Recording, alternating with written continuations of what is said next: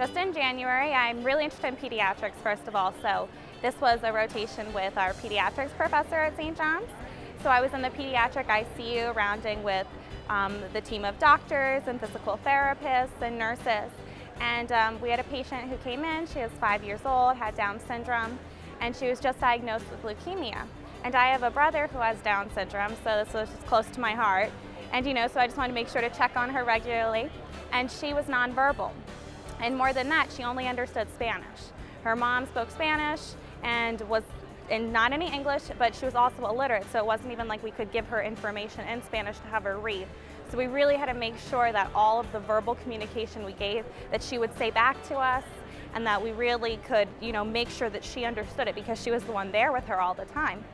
And I was friends with one of the doctors who was very fluent in Spanish. My Spanish is so-and-so. I can understand a lot more than I can speak, so I always just make sure to check on the mom, have a little bit of a conversation, touch base, because it must be very hard to be in the hospital with your daughter, especially when she's going through now chemotherapy regimens.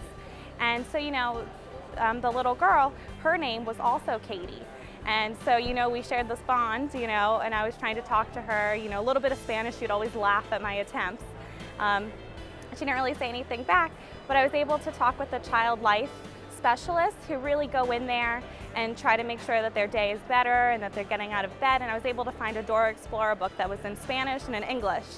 So on one of my days when I had a little bit of free time, I went into the room and was just reading her book, trying to do swipe or no swiping and just talking with her.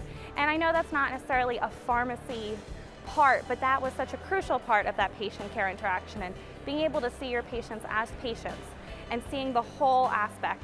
When I'm in the outpatient setting, we see them and they come in with scripts, and sometimes we're very busy and we don't get as much interaction as we want.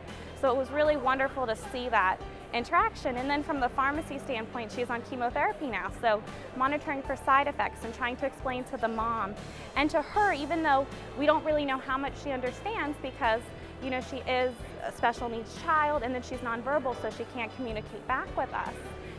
But like things like telling the mom to watch out for tingling, pins and needles. And it was very hard to try to explain that, pins and needles is an American expression, if I translate pins and needles in Spanish, it makes no sense to them. Just little things like that, that was just all part of that experience. And, so that was just, one experience of many, but really made me sure that I wanted to be a pharmacist, and that what I was doing was important and that I was making a difference, and I loved it. Pharmacists deserve provider status because they are an important and crucial member of the healthcare team, and they deserve to be recognized in this, and they offer so much, and they are different than doctors. We are having our own doctorate now, a PharmD, and that's important because we are the medication experts. And the doctors, I speak to them and the residents, and they get 1 semester of pharmacology. I have 4 years of it.